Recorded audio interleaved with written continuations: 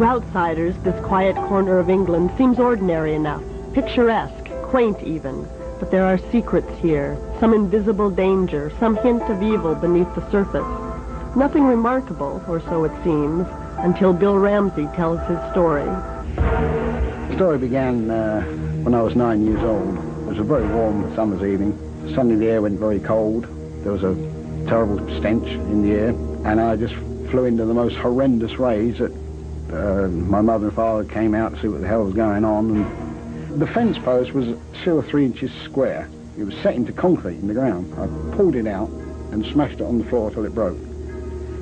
Well, I don't think I could do that now. My mother and father just couldn't make out why their little 9-year-old boy suddenly started to act virtually like an animal in the garden.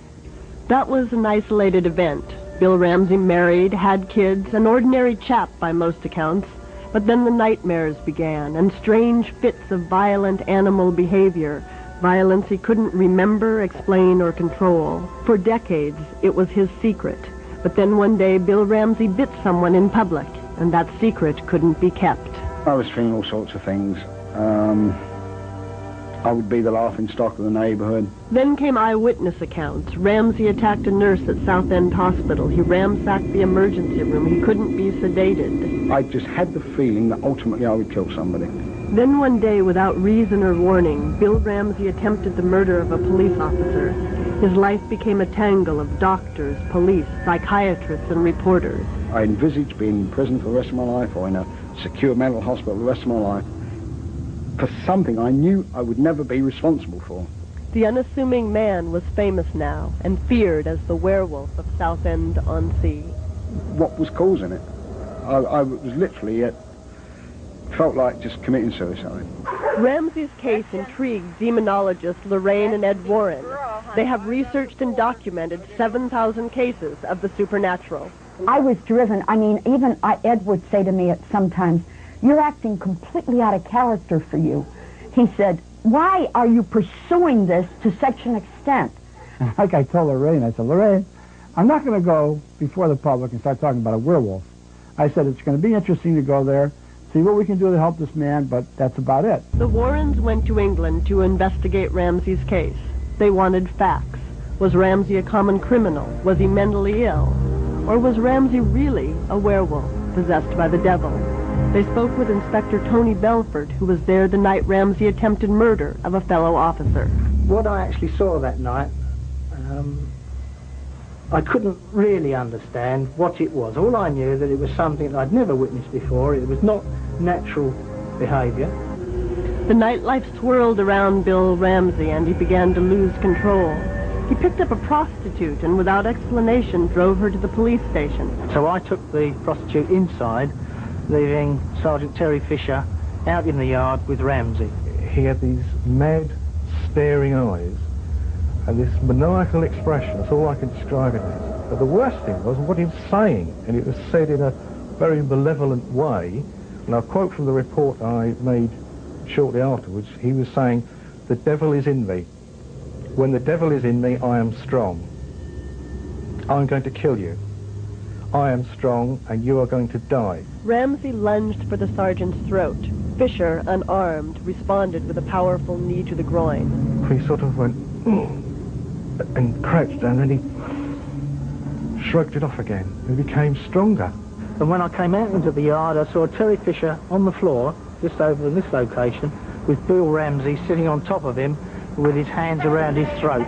Then there were bobbies that came to their sergeant's aid, and he threw them off, in their words, like they were matchsticks. A little voice back here said, "Terence, you've come unstuck this time." And when you see the size of this ex-police officer, you'll say to yourself, what scared him so much? Why this one experience? Because he's seen something that very few people ever see. It took 5 officers to subdue Ramsey and get him into a jail cell. When I say he snarled and he growled, it was the impression of his lips turning up and showing his teeth. And I can recollect actually saying at the time in the reports that I filed that he took on the appearance of a mad dog. Trapped in the cell, Ramsey tried to escape. His head, right arm, up to his shoulder was outside. this hole. It's difficult to actually visualise a head and an arm out there, but I can assure you I saw it, 5 or 6 firemen saw it, a doctor saw it, and I would suggest up to 7 or 8 policemen saw it, none of which could believe what we'd actually seen. Finally, Ramsey was heavily sedated, soaked with liquid soap, and squeezed back through the hole. Sergeant Fisher retired early in a state of shock. Inspector Belford was left to account for Ramsey's bizarre behavior. I submit this report for your information, and to have recorded the fact that it is in my opinion that this man will, if not controlled, end up causing fatal or serious injury to some person. But no criminal charges were ever filed. Instead, Bill Ramsey was committed to a mental hospital. Everybody thought I had a mental problem. It just didn't seem right. But I had no other answer. I couldn't say, well, it's not a mental problem, so you do this normally then, do you? Does everybody this normal behaviour? Of course it was a mental problem. Where else could they send me? There was nowhere else. After 28 days of psychiatric tests, the mental hospital also released Bill Ramsey. What is left? The paranormal, the unknown. And that's where we come in. Warren's told me that it wasn't a mental illness. I had no mental illness. I was possessed, demonically possessed with a warped spirit. Oh, no. Oh, I've heard it all. And he kind of closed the evening with, would you come to the USA and be exercised? Exercise? Come on. There's some absolute rubbish they've given me here. But maybe. I've been through all the other avenues, remember. His private ordeal had become a public spectacle to be played out in rural Connecticut. It was here that the Warrens introduced Ramsey to Bishop McKenna. He needed to be exercised, no question about that. I would think that being possessed by the devil is the worst evil that could befall anyone. I didn't know what to expect. And when you're entering a realm of the unknown, you're obviously very, very scared.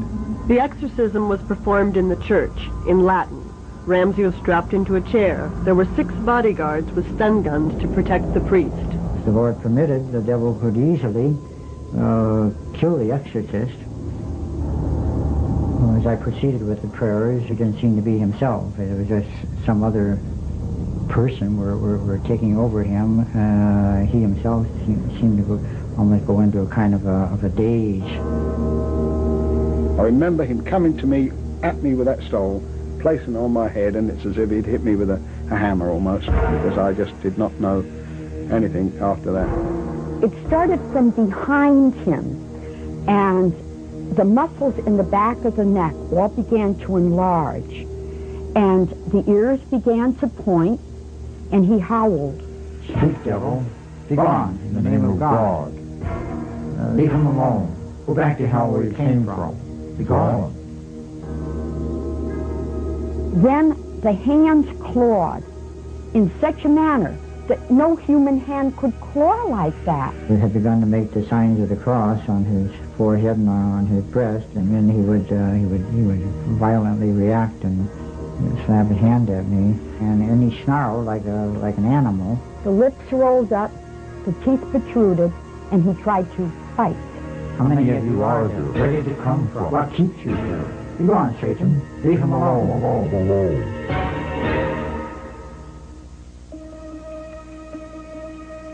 When the devil did leave him, he came to himself. As I came out the exorcism, you feel that you're a new person. The man was freed. The man was freed. I felt I wanted to kiss him, kiss Bishop McKenna, because what he'd done. I believe that I was ultimately possessed by the devil, yeah. Bill Ramsey returned to England, home to his seaside village. There was no hint now of evil. He has not had a violent incident for 3 years.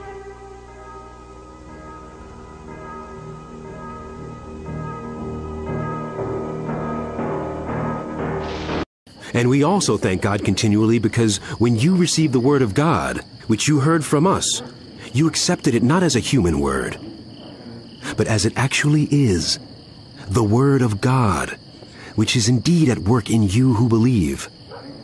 For you, brothers and sisters, became imitators of God's churches in Judea, which are in Christ Jesus.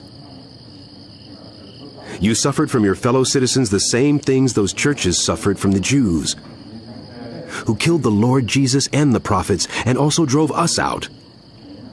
They displease God, and are hostile to everyone in their effort to keep us from speaking to the Gentiles, so that they may be saved. In this way, they always heap up their sins to the limit. The wrath of God has come upon them at last.